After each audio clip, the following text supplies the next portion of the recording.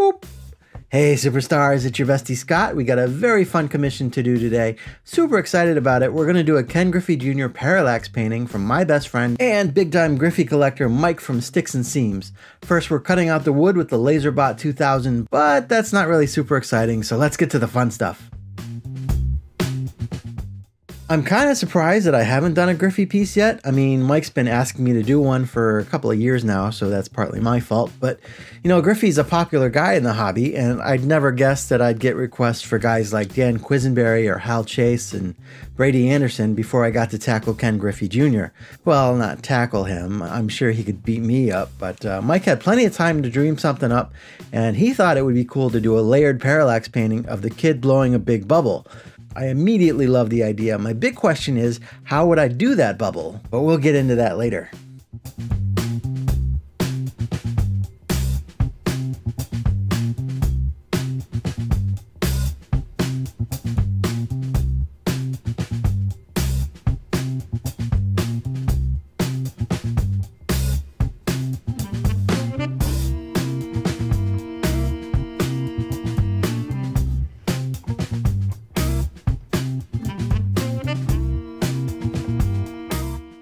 I've been doing a lot of these layered parallax paintings lately. I just finished that Cy Young piece and that was really well received. I'm doing this one and there's a couple more in the works. I've mentioned before that I really like doing these because there's not a lot of other artists that do them, especially sports artists. So I feel like they're uniquely me. Mike wasn't sure if he wanted to go this route or a more cartoony marker doodle, and since I like money and these are more expensive than marker doodles, I told him that I'd be happy to do a somewhat cartoony layered piece.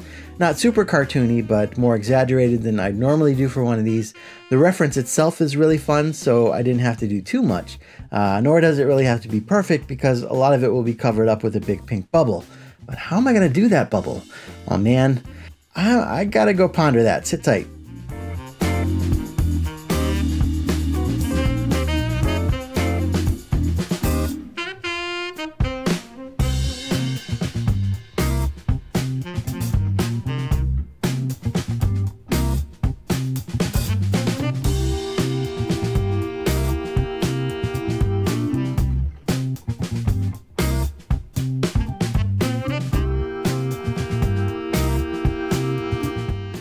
Thank goodness for free YouTube music, right? It keeps me from having to talk for more than 30 seconds at a time. And hey, I think I got that bubble figured out. Actually, Mrs. Reindeer figured it out because she's like a million times smarter than I am. I just have to wait for a little delivery here. In the meantime, let's finish this bad boy up. Look at Griffey's kissy face there. Right now it kind of looks like a cross between Kenny Lofton and Ricky Henderson, but it'll all work out in the end. You gotta trust the process, you know, or at least that's what they say. I don't know who they are, but I'm gonna trust that process, and I am having so much fun with this. Life is good, man. Work is good. I'm smiling, thinking about how I rocked Franklin batting gloves in Little League in the early 90s, and we're almost done.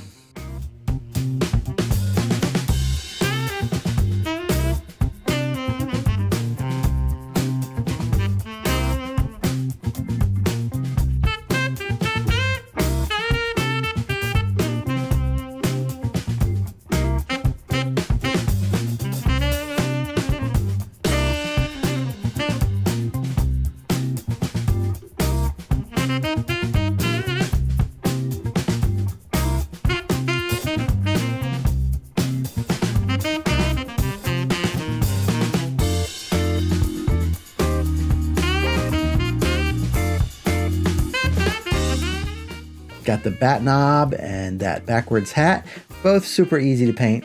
Just gotta wait for that bubblegum delivery.